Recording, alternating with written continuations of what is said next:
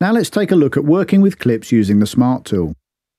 There are two distinct regions in an enlarged clip.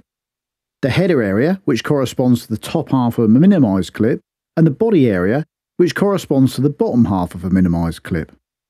So whatever function happens over the header of an enlarged clip will also happen over the top of a minimised clip, and over the body area, the lower half of a minimised clip. Notice that when editing or arranging, if the snap grid is on, the clips and Smart tool will follow the snap to grid. In addition, there are also several hotspots where the Smart tool changes to a particular type of editing tool. So let's take a look at working with clips. First, selection. A clip can be selected by clicking on it. Click in the header area of the clip and the now time doesn't move. Click in the body region and it does. A region of clip can be selected by click dragging in the body region. Alternatively, drag select in the time ruler and then click on the track number to complete the selection. Multiple whole clip selection can be done a couple of ways. First, right-click and lasso to select the clips, and note that any clip that's even partially touched by the lasso is selected. Another way is the standard Windows method of left-click in combination with either the Control and Shift keys. Left-click and drag across clips selects the region of those clips. To delete a clip, select it and then either press Delete on the keyboard or choose that option from the Edit or right-click context menu. To mute and unmute a clip, select it and then press K or click on the clip with the Mute tool. To move a clip, click drag on the header. Timeline start position can be constrained by holding down the Shift key. Holding the Control key down while click dragging will duplicate the clip. Auto Scroll Lock is a feature that can be handy while editing. When this is on, the scroll will automatically be locked as soon as something has been selected in a track view. This means that the clip you are trying to edit won't suddenly scroll out of view.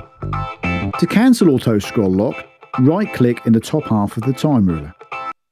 To turn it off completely, deselect Left-click Lock Scroll. That's found in the Track View menu under Click Behaviour Options menu. Clips can be split in several ways.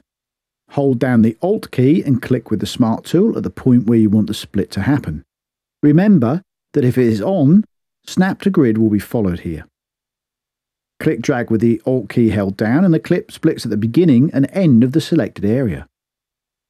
Select a clip and press S to split it at the current now time, or right-click on a selected clip and select Split from the context menu.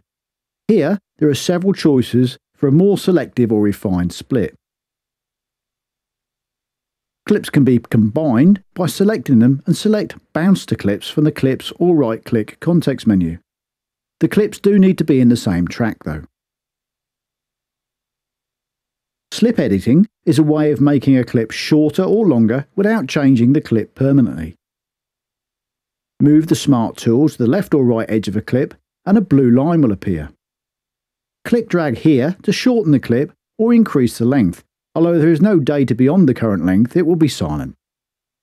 Note that only regular clips can be slip edited. Groove clips or other clips will roll out instead. As well as moving the edge of the clip, it's possible to move the data. Hold down the Alt plus Shift keys while click dragging in the centre of the clip. The clip stays where it is, but the data moves within it. Using the same key combo on the edge of the clip moves both the data and the clip edge.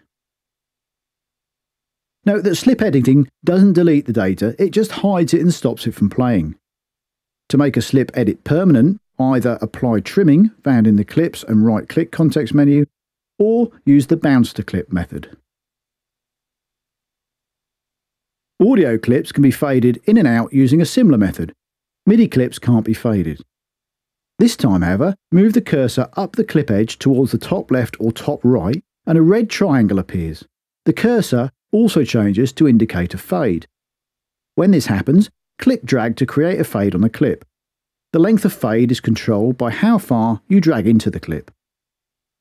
Once a fade has been created, there are two choices for applying a slip edit. Click above the small horizontal line to slip edit and the whole fade moves. Click below it and the fade length is adjusted as the fade start point moves. A fade can be adjusted or removed by click dragging on the red line that appears in the clip at the fade endpoint. That's when the cursor's over it. If you find that the audio waveform is small compared to the clip height, it can be scaled by left-click dragging on the scale ruler between the clip pane and the track header. Right-click on this scale ruler to change the scale used. Choose from decibel, zoom factor, or as a percentage. As well as manual fades, automatic fades can be created. Check the automatic crossfade choice in the track view options menu. Defaults can be set here too. With this option on, drag one clip to overlap another and a crossfade between the two clips is automatically created. The types of fades curve can be changed by right-clicking over the crossfade. Clips can be stretched or shrunk. Switch to the timing tool and click drag on either the beginning or end of the clip and drag in or out as required. The change is indicated as a percentage in the top right corner of the clip. We can also listen to a clip using the scrub tool. Press J, then click and drag over the clip you want to hear. It will play back from where you click up to the cursor's current position as long as the left mouse button is held down. Change back to the Smart tool or one of the other tools once finished. We've already seen how to move and duplicate clips using click dragging and the Control key, and they can also be moved and copied using the standard cut, copy and paste command. Select a clip or part of a clip and then either cut or copy it using the Edit menu, right-click menu, or the standard Windows shortcuts of Ctrl+C to copy or Ctrl+X to cut. There are also advanced versions of these commands that allow copy and cut options to be set. If an option's greyed out, it means it isn't relevant to the currently selected data. You can't choose automation, for example, unless there is automation in the selection.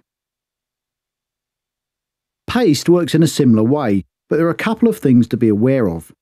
First, the paste always happens by default at the now time and into the current in-focus track.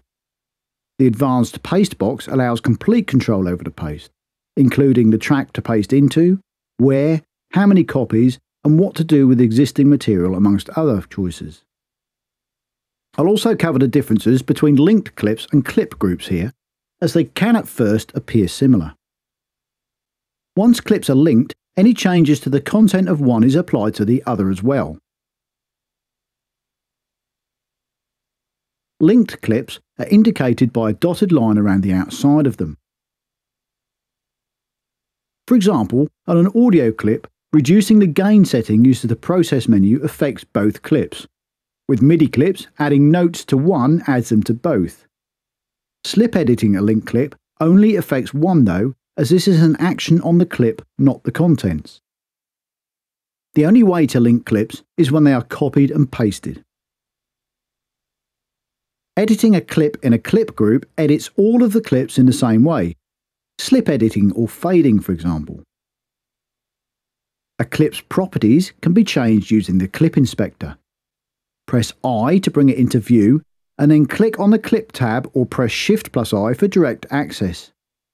You may need to drag the inspector to full width. Here, there are options to change various clip properties including the name, start time length and colour used amongst others. There's also a second page on this tab for greater groove clip control. Finally, double-click on a clip to open it in an editor. MIDI clips by default open in the PRV, audio clips in the loop construction view, and step sequencer clips in a step sequencer.